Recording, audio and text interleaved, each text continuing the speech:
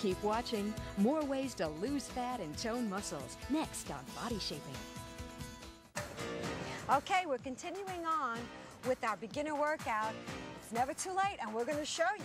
That's right. What we've got for you right now is for the back of the arms, the tricep, and it's a basic dip. You want to keep your feet planted on the floor, hands behind you.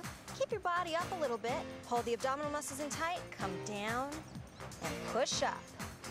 Jen is showing extremely perfect form, and I was just telling her before we started shooting this morning that she looks great every angle.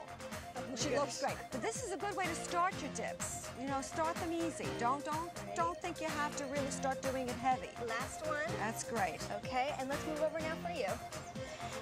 Now to build upon this is still a beginner. It's building upon it a bit in the sense that it's a bit more challenging.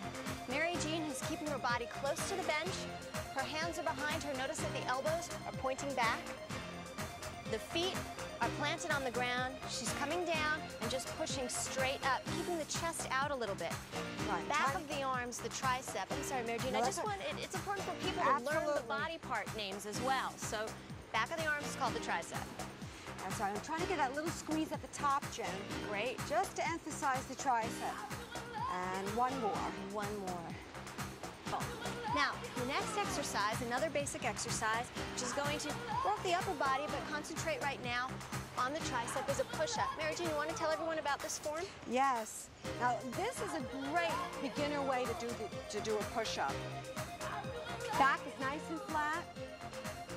Tummy is nice and tight, and she's going and she's bringing her chest to the ground, which is really a smart way to do this because form is really important in a push-up because you don't want to hurt yourself. You want to do it nice and easy. Okay, I'll give you two more. That's great. Two. And last one. Now, when you're a beginner, you want to start out with about 8 to 10 reps, 3 sets. Feel any pain, you want to stop. Remember to always consult your physician first before you begin any exercise program. Mary Jean has her knees on the floor.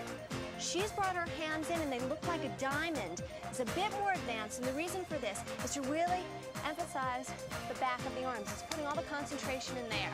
That's right. And look up. You don't want to tuck your head into your chin. Good point. But you don't want to arc it either. You just want to keep a nice long line. One more. Great. Now, we weren't using any weight before, right? We're going to move on to some weights. Just because you're a beginner doesn't mean that you can't use some weight. And what are we doing now, Mary Jean? Okay, we're doing overhead tricep extensions. And again, Jen, if you notice, is keeping her arms close to her ears. Nice, slow, easy movement. Because you don't want to go fast on this. You want to take this nice and easy.